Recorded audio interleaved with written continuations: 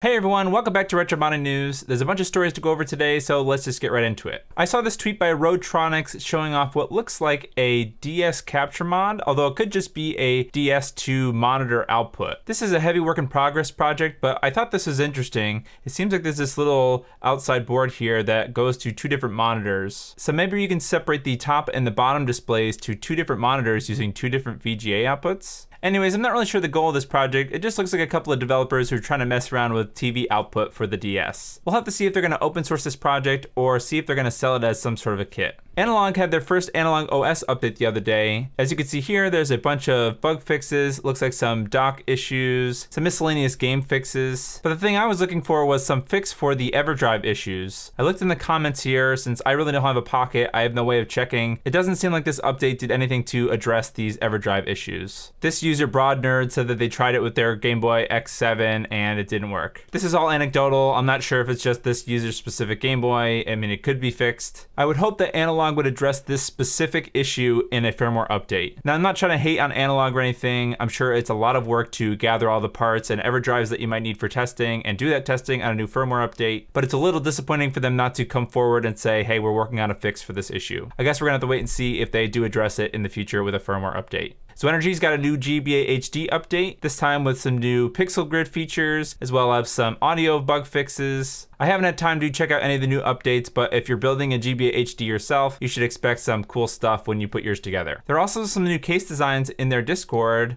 that feature this gbaHD logo on the top. This one's for the Game Boy Advance SP, and this one is for the normal GBA. I don't think they're really that special, but it is nice to see the gbaHD logo on there, and I know that there's a lot of people working hard to produce these files for people to use for free. Next, there's some more Reventlow news for his Game Boy shells. He's actually working on the back piece here where like the AV and the digital port are. He's working on a back piece here that you could use if you wanted to do a GC Dual, that is the Game Boy HDMI mod. That way you don't have to cut the plastic of an original GameCube. You can just pop in one of these brackets and not have to do any drilling yourself. So this is a cool feature that people can use with GC Duals or in the future GC Digital. So you can basically do a no-cut mod now for GameCube. We've got a little bit of an ominous tweet from Gamebox Systems announcing this GBHD Advance date.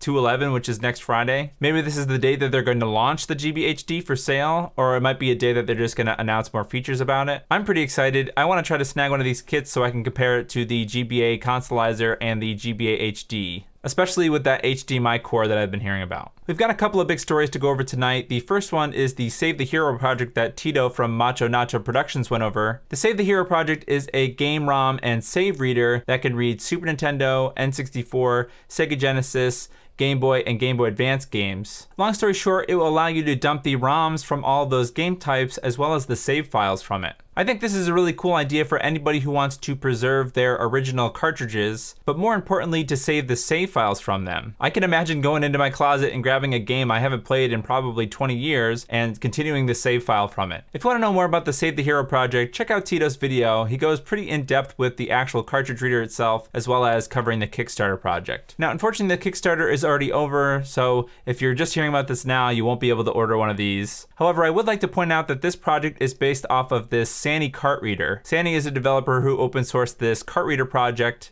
As you can see, it looks a little bit different, and I think it's supposed to be designed so that you can drop in different cartridge slots into this board here. Anyways, this cart reader project actually supports even more games. It supports, in addition to those other game types, NES, Game Gear, PC Engine, and WonderSwan, and Neo Geo Pocket Color games using adapters. So maybe they don't all have cartridge adapters like this, but there's some kind of adapter that lets you read games off of all those game types. So this is a really cool open source project. I hope we see some more hardware implementations of this for people that missed the Save the Hero Kickstarter. And finally, let's talk about this RetroNAS project that Bob from Retro RGB went over last week. RetroNAS is an open source NAS project that is designed specifically to store and access retro games. I won't go into too much detail because I think you should watch Bob's video. He does a good job of covering the project as a whole, as well as things that are coming in the future. However, I'll talk about a couple of things that I like. I wrote some notes here. Firstly, you should be able to just load any types of ROMs and game files onto this NAS using like a Windows file share structure. But then the NAS software has some other network functionality that allows you to network to different devices. For example, the Mister, there is a Mister script that allows you to connect to the RetroNAS. As long as your Mister is attached to the network, you can access any ROMs from the RetroNAS without needing to store them locally on the Mister. The other thing that I think is awesome, and Bob made this point in his video, is that there are some integrations with consoles that have larger file sizes. For example, the PS2, if you're using FreeMcBoot, you should be able to connect to your RetroNAS and load games from the RetroNAS onto your PS2 without needing a larger hard drive. You would need the network adapter so your PS2 has connection to the network, but you wouldn't need to store the files on a large hard drive inside the PS2. If we take a look at the RetroNAS GitHub, there's actually a ton of different consoles supported. There's a bunch of retro computers supported here, which is cool, but the really interesting stuff is stuff like Nintendo 3DS, PlayStation 3, Xbox 360. I'm assuming that you'd be able to do something with the original Xbox too, maybe with some custom dashboard or something. Support for those consoles with larger file sizes, to me, is the real winner of this project. Let's say theoretically you were to have every game for every one of those systems, you're now in the terabyte file size, maybe even multiple terabyte in some cases. Buying a multiple terabyte hard drive for each one of those systems